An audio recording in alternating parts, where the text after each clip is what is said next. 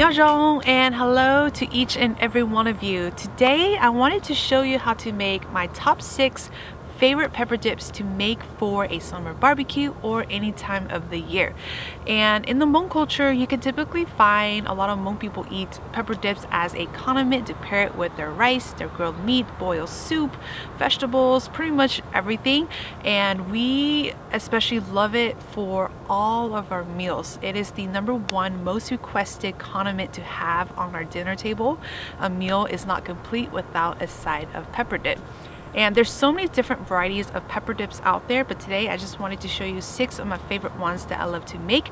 I already made videos of these, but I thought it would be nice to combine all of these together so that you can have this one video for reference and have it easier for you to hopefully make it for yourself. Now, pepper dips are really easy to make as long as you have all the ingredients and equipments to do so. So with that being said, let's just get to it and I will show you my top 6 favorite pepper dips to make. Let's go. So the first one we're going to make is the classic Hmong pepper dip that we love to eat for almost pretty much everything. In mortar and pestle, we're going to add in about 10 to 12 chili peppers. I'm using frozen peppers because they're a lot easier to pound. 1 clove of garlic, some mushroom seasoning, salt, and then we're going to pound it until it is completely all mashed up.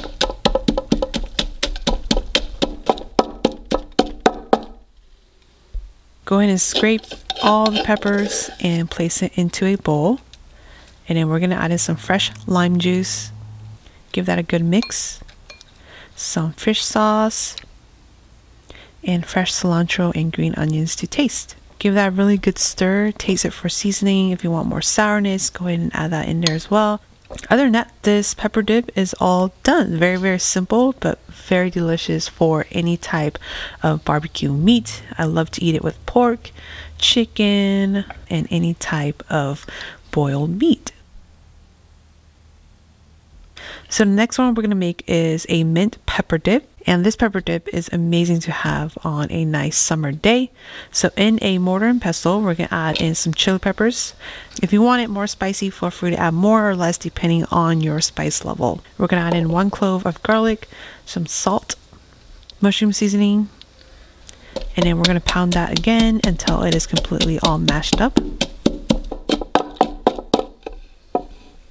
And then we're going to add in about 1 to 1.5 cups of chopped fresh mint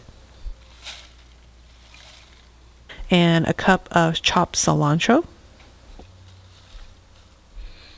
and green onions.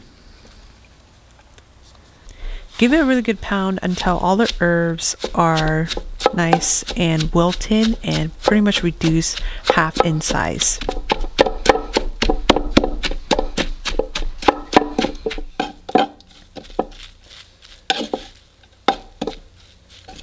Now we're going to place this in a bowl.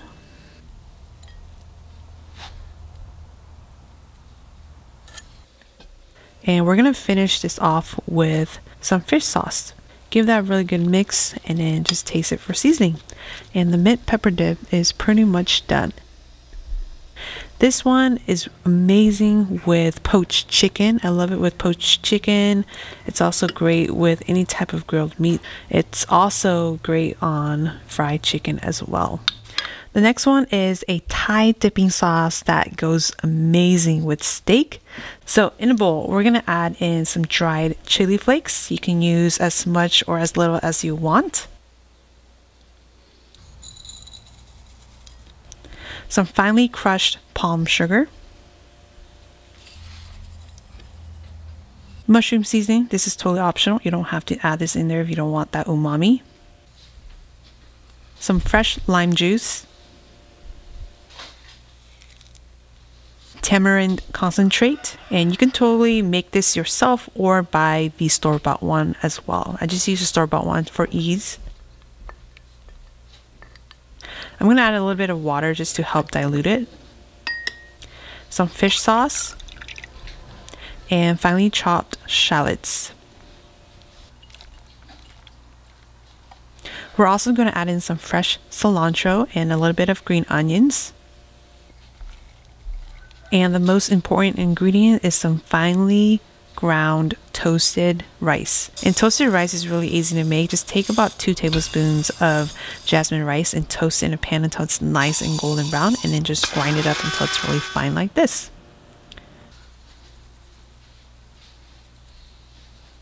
Give this a really good stir and then try it for sourness, for sweetness, for spiciness, and this dip is pretty much done.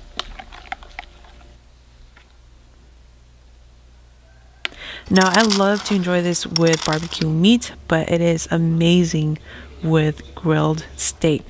A lot of Thai people love this pepper dip with grilled steak. It's just a really great combo. Other than that, this dip is pretty much done. The next one I'm going to show you is a roasted onion pepper dip. And this is probably my dad's favorite pepper dip to enjoy. So here I have 1 white onion that I chopped, as well as about 4 to 5 shallots that I've chopped as well. I have about 3 chili peppers that I'm using and 3 garlic clove. In a baking sheet lined with foil, just add in the onions and the garlic and chili peppers. We're going to place this in the oven and let it broil at 450 for about 10 to 15 minutes until the onions are nice and charred like this. You want to give it a really good color just for flavor. If you notice that the peppers are browning a little bit too quickly, go ahead and remove that and continue cooking the onions and the garlic. Other than that, it should look like this and have a little bit of coloring to it. In a mortar and pestle, we're going to add in the chilies, the roasted garlic, a little bit of salt, and then give that a really good pound until it is completely mashed up. And add in all of the roasted onions. And we're going to add in some fresh cilantro and green onions. And give this a really good pound until the herbs are nice and wilted. And it should look like this.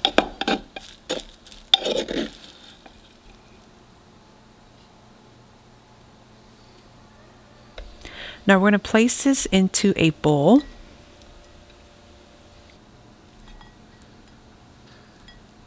And we're going to finish this off with some fish sauce. Give it a really good stir, and then this pepper dip is done. Now this pepper dip is amazing with poached chicken. You can also eat it with some fried chicken. I really enjoy it with fried chicken, but any type of barbecue meat works for this pepper dip as well. You can also eat it as is with some rice or sticky rice. The next one I'm going to show you is a mushroom pepper dip. And you can use any type of mushrooms. Today I'm going to be using cremini mushrooms. I did show you how to make one with just white button mushrooms, but today I'm using cremini mushrooms. I have about 2 to 3 shallots that I chopped as well, and 2 garlic cloves. Before we start, go ahead and cut the mushrooms a lot smaller. I'm just using my food processor to finally chop it. It's a lot easier this way, but you can just use a knife and chop it smaller. In a baking sheet lined with foil, just go ahead and add in all of the chopped mushrooms. Spread it out evenly. And add in the garlic and shallots. We're going to cook this in the oven under broil at 450 for about 15 to 20 minutes until it's nice and golden brown. And it should look like this. So I did cook this for about 20 minutes. After 20 minutes, this is what it looks like. In a mortar and pestle, go ahead and add in the garlic. And I'm using 2 chili peppers today. You can definitely add more if you want. Add in some salt. And go ahead and pound this until it is completely mashed up. And then add in all of the roasted mushrooms and shallots.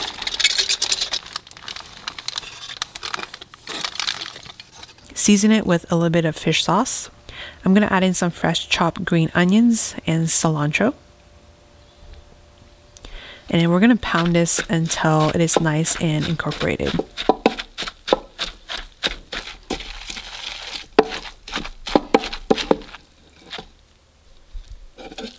And this pepper dip is done. So this pepper dip is actually very, very delicious. as is. My mom loves to eat this with just rice because there's so much flavor in the mushrooms, but you can definitely eat mushroom pepper dip with any type of meat as well. And the very last one that I'm going to show you all is a tomato pepper dip, and this is a super refreshing one to make for the summertime. So here I have a variety of different cherry tomatoes, and I prefer to use cherry tomatoes just because they're a lot sweeter and they just bring out more flavor. So before we start mixing, just go ahead and chop the cherry tomatoes a little bit smaller so it's easier to eat. I'm just cutting them in half, and then we're going to place it into a bowl.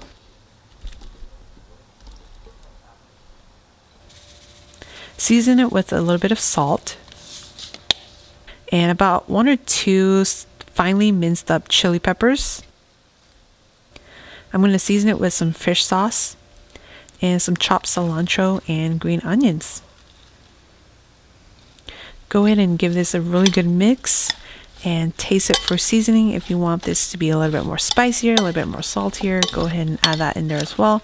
If you want this to be a little bit more sour, you can definitely add a little bit of lime juice in here as well.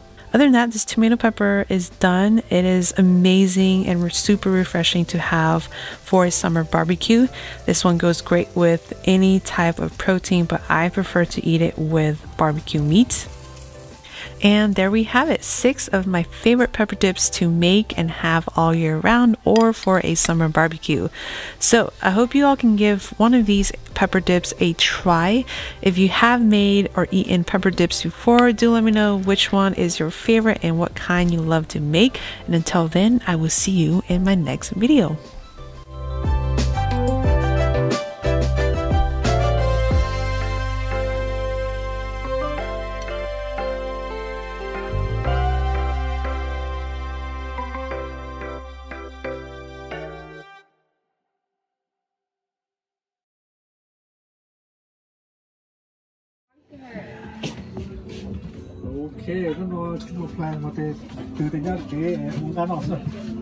Dad, which one did you choose, Dad? This one and this one. This one and this one. We'll go for that later. Okay, Uncle, which one are you gonna choose? I'm choosing the peppermint Mint pepper. for now, and then I'll get some mushroom too.